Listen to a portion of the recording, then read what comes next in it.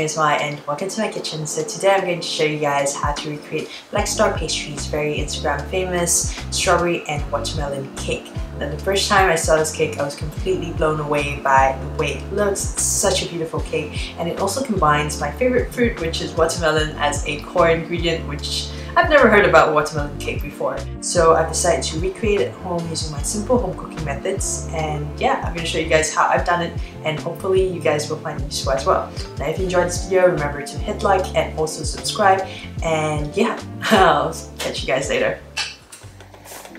For this cake, we're going to create a almond and meringue based sponge, so we're going to start by separating the egg whites from the egg yolks. At this point, you'll also want to preheat the oven at 180 degrees Celsius. In a large bowl, begin to mix the egg whites. When it starts foaming up, gradually add the sugar and mix until you get firm peaks.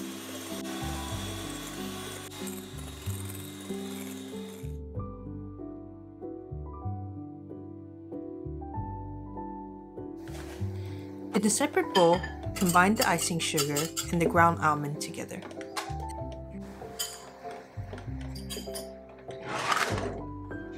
Then, gradually fold this mixture into the egg whites until you get a lava-like consistency. Once done, I like to load it into a piping bag just so that it makes it easier for the next step.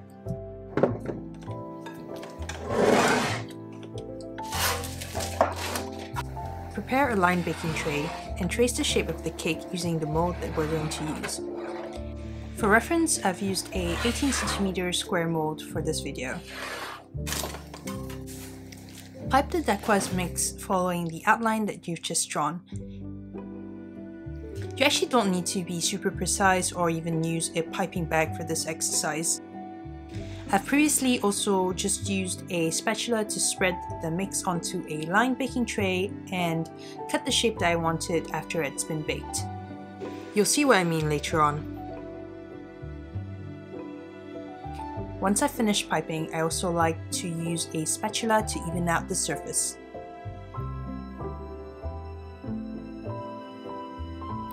We're now going to bake the Dacquoise for 15 minutes in the oven until the top becomes slightly golden. Now to the fun part, cutting the watermelon. So this is the point where, if you're smart, you'll go for a large seedless watermelon that will allow you to easily carve out the shape of your mold just from a single slice. However, I like to make my life more difficult than it should be and went for a quarter of a watermelon instead. So what I did was to cut several slices of equal thickness of about 1 to 1.5 centimeters, then cut and shuffle things around until everything fits. It won't be as perfect as having one single slice, but it does the job and will still look great in the end, I promise.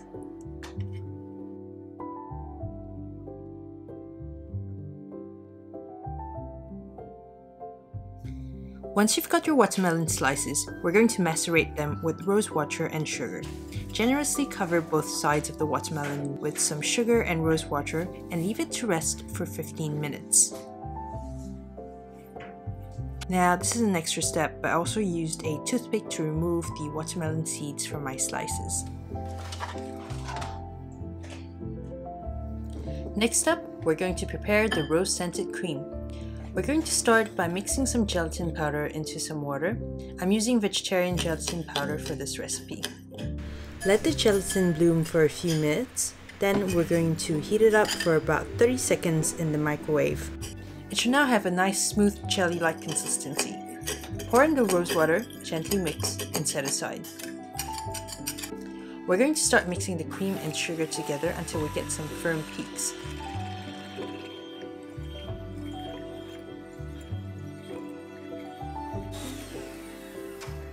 Add in the gelatin, then mix for about 15 seconds until you get a thicker consistency.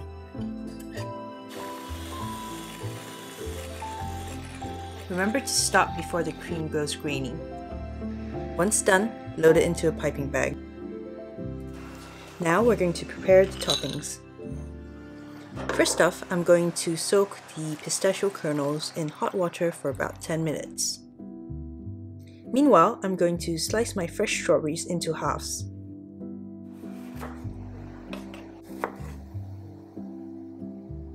Make sure you get enough strawberries to cover the entire surface of the cake.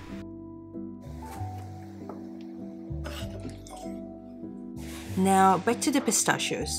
The hot water would have loosened up the skin, so we're going to remove the skin from the pistachio kernels.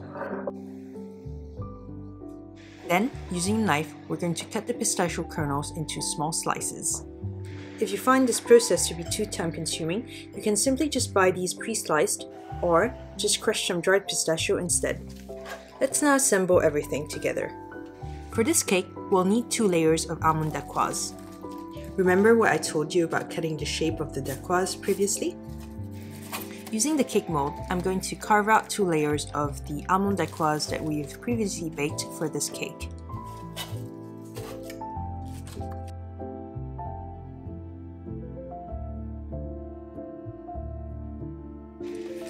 Transfer the first layer of the dacquoise onto a plate. This will be the base of our cake. We're then going to place the mold that's lined with some acetate on top, and then we're going to start layering.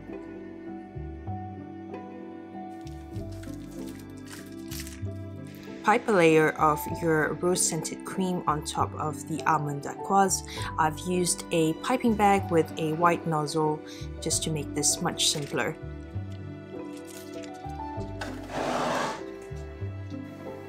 The next layer is the watermelon. Now we're going to use some kitchen towel to blot out the excess moisture from the watermelon slices, and then we're going to place them on top of our rose-scented cream.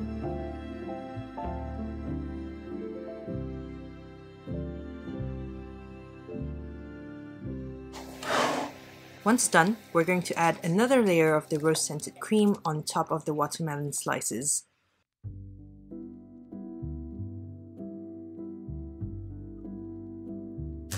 Next up is our second layer of almond dacquoise. We're going to slide it on top of the rose-scented cream. Give it a gentle press at the end just to make sure that everything is set and stable. Then we're going to use a spatula to add a thin layer of rose-scented cream, which we will use as the base for our toppings.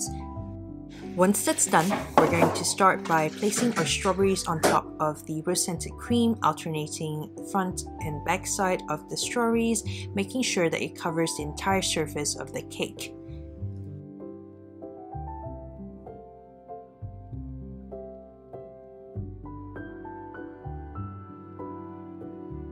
This step is optional, but I like to create a shiny glaze for my strawberries just by heating up some jam and some water and let that reduce until you get a sort of liquid and smooth consistency. This is such a small step, but it'll make your cake look way more professional. We're now going to cover the strawberries with the glaze that we've just prepared with a brush just to make sure that we can get into all the small corners. Then we're going to generously sprinkle the slivered pistachios just to give it a nice pop of green color. And finally finishing off with a sprinkle of dried rose petals. And that's it, guys. Now it's time to plate up.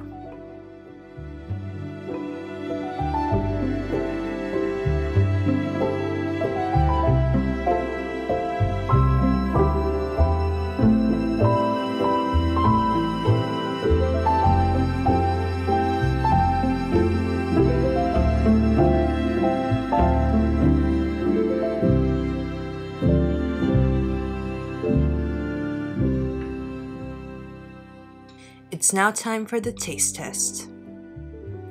I'd never thought that watermelon could work so well in a cake, but it actually gives a really pleasant crunchy texture and a fresh taste that balances out really well with the other soft creamy layers.